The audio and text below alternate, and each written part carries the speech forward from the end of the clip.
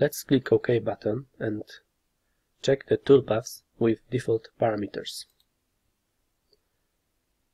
OK, here we're machining from this point on this toolpath to this point. Let's run the simulation. Right click on Face Operation and from this menu select Simulate option. To run simulation, press this button and here you can slow down or speed up the simulation.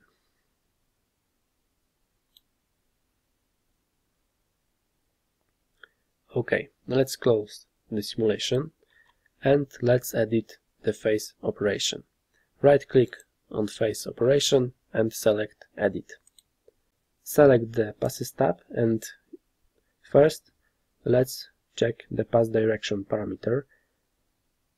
Now we can set 0 degrees and set here, for example, 30 degrees. Click OK and now we can toolpaths at an angle 30 degrees. Let's edit this parameter again. Set here, for example, 45. OK.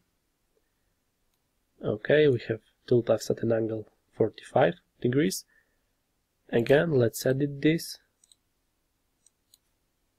Type in here 90 degrees.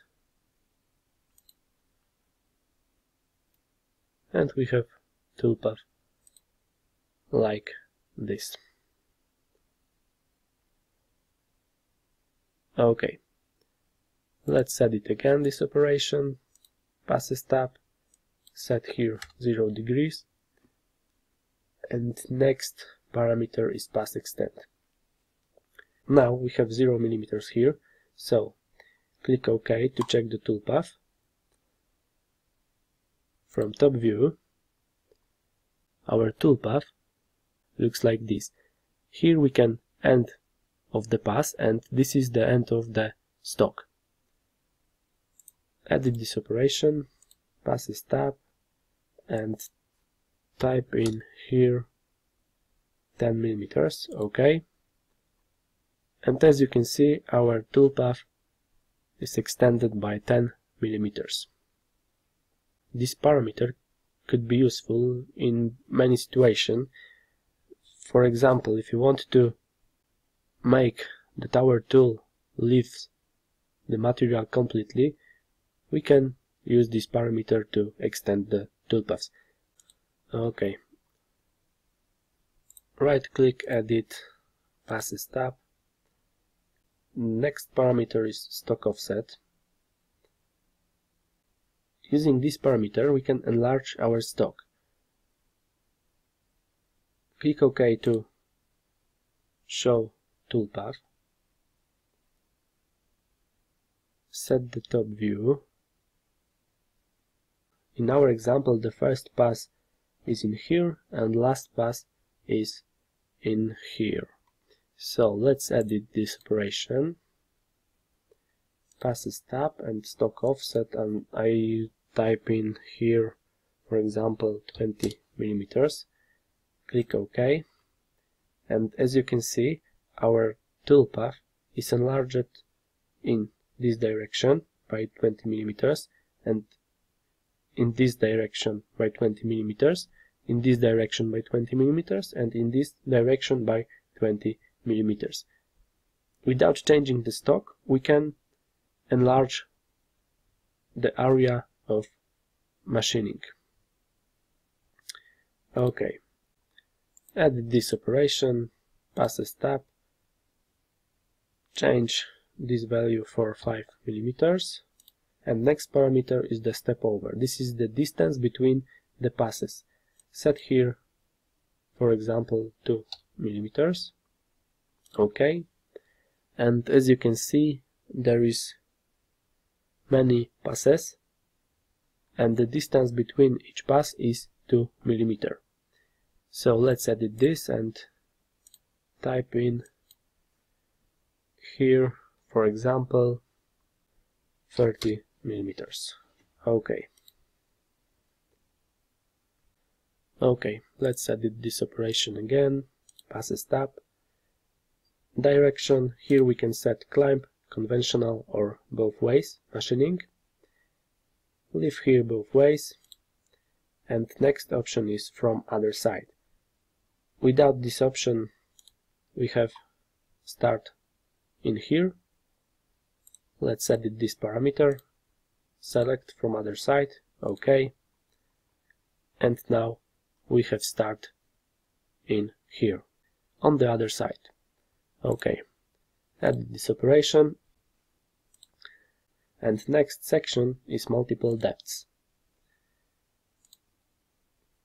The first parameter in this section is maximum step down. This is a quite important parameter. With it, we determine how deeply the tool will go down in one pass. If we have 2 mm of material to remove and the maximum step down is set to 1 mm, we will get 2 passes in Z-axis. Click OK, and in Z-axis we have 2 passes. OK. The next parameter is both sides, and it will work when there will be more than one pass in Z-axis. If this option is not selected, the machining will proceed in one direction. For example, from here to here. We start here and ending here, and after machining on the first step value in Z-axis, in our example on Z-1, the tool travels over the material to the opposite side and start machining at the next level in the Z-axis. In our example, it will be Z-2. Let's run the simulation. Select the info section and run the simulation. OK, we have machining in Z-1.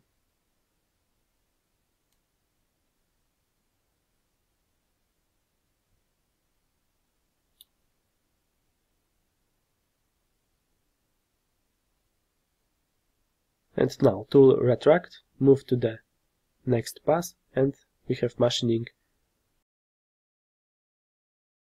on Z-2 level.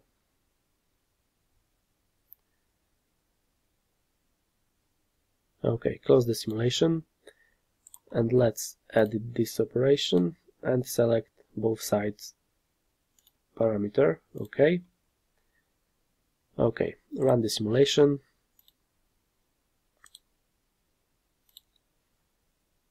We have machining on -1 in Z-axis.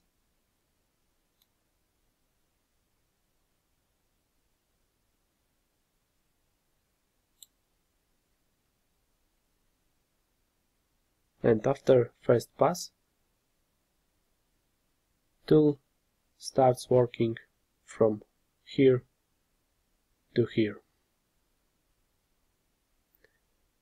without movement in the air.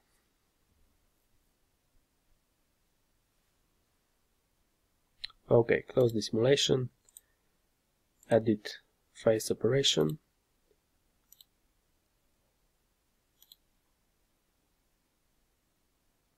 and last parameter in this section is finishing step. After selecting this option, a finishing pass will be added to the toolpath and another 2 options will be activated. In finish feed rate parameter, we can set the finish feed rate value for finishing pass, and finishing step down is the value for finishing pass in Z-axis. Let's type here, for example, 0.5 mm. OK.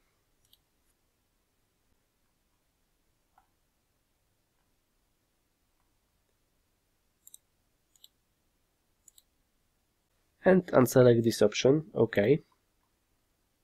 As you can see, we have 3 passes in Z-axis. Let's run the simulation.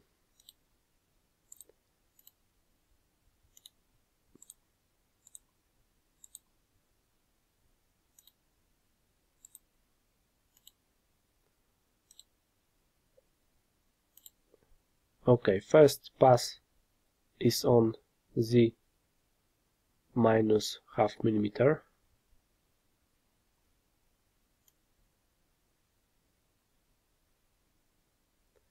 The next pass is minus 1.5 millimeter in the axis.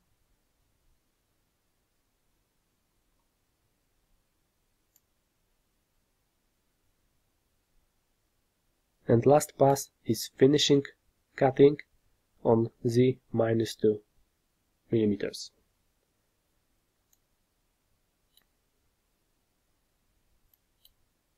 Okay.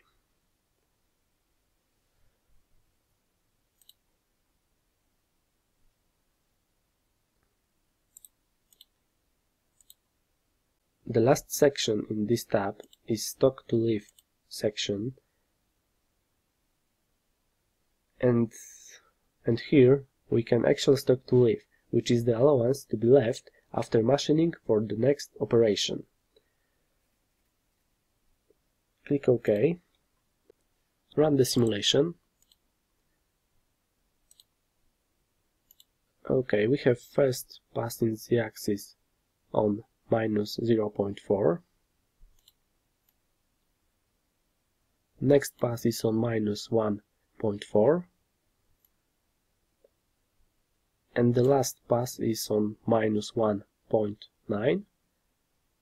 And after this machining, we have 0.1 allowance for the next operation. Okay.